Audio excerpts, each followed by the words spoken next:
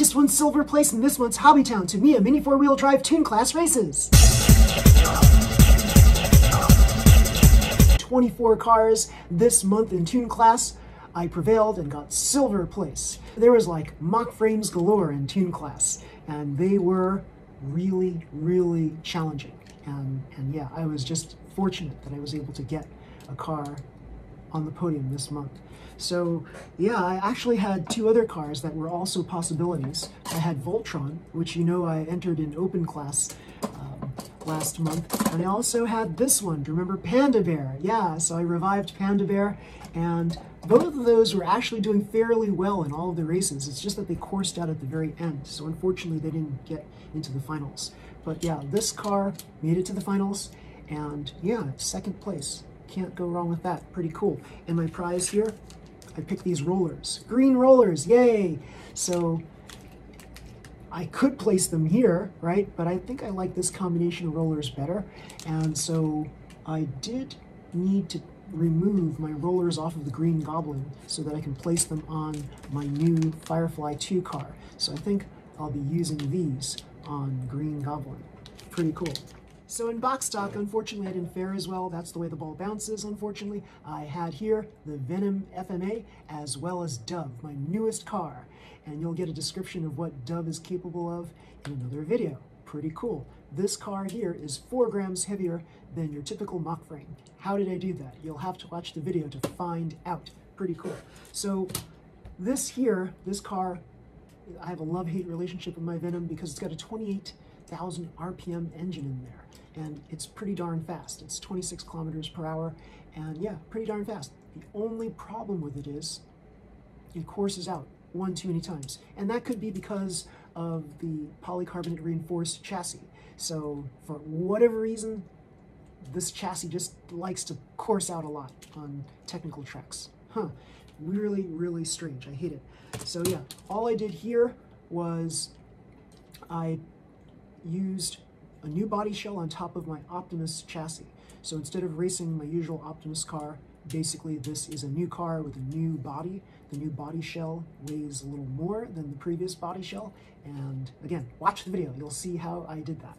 So unfortunately, even though both are very competitive cars, they didn't make the final run, the finals. And then I have here, in open class, I raced one car. So unfortunately, I was going to enter a second car. And that second car was this, Scooby-Doo.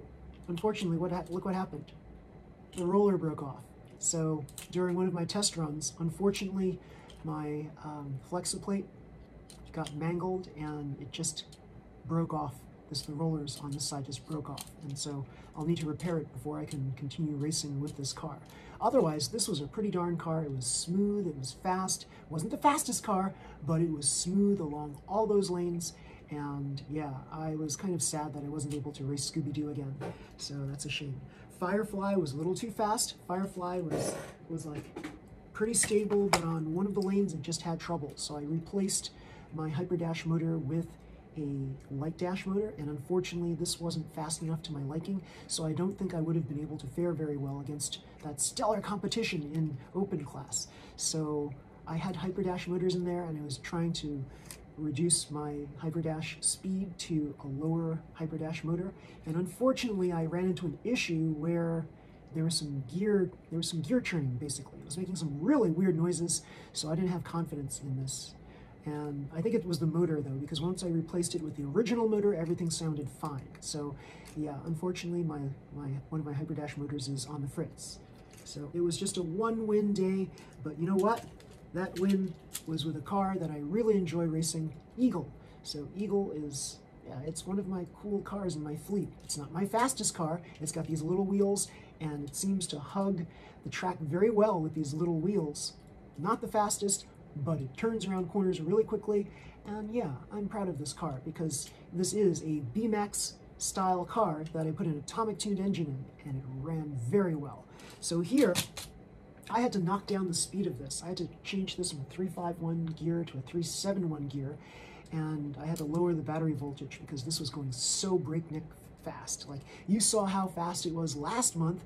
It was open class speed, and yeah, I didn't want open class speed on this particular track because it was purely technical, so it had to slow down the car. So a lot of people were probably using gear ratios 4:1 or so, and unfortunately I didn't have enough time, where I didn't want to switch this out to 4:1. I wanted to keep it at either 3:5:1 or 3:7:1. So therein lies the issue, I think. I need a 4:1 gear ratio mock frame. And here, right here, Ganesha, it would have been cool to have this heavy car be a part of the races, but unfortunately this was coursing out way too much too. So that's why I went to my, like, a tried and true car right here. Heavy car, it's stable, not the fastest car, but it stays on the ground, stays on the track, and it just needs to basically wait for other cars to course out, and then it'll win. So again, not the fastest car, but it can probably win a good race or two. So yeah, this is the car to beat, everybody. This is Eagle. It was gold in the Liberty Cup last month, silver this month at Hobbytown. Pretty fast car. I'll probably race this car again at the new Liberty Cup event. I don't know.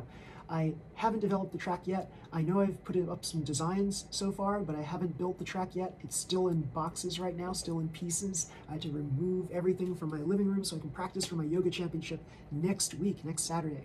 So once I return, Saturday evening or so, that's when I'll start building the track. So yeah, if you like this video, please slam the like button, subscribe to my channel, and you'll see more videos just like this one. Until next time, everybody, see you, bye.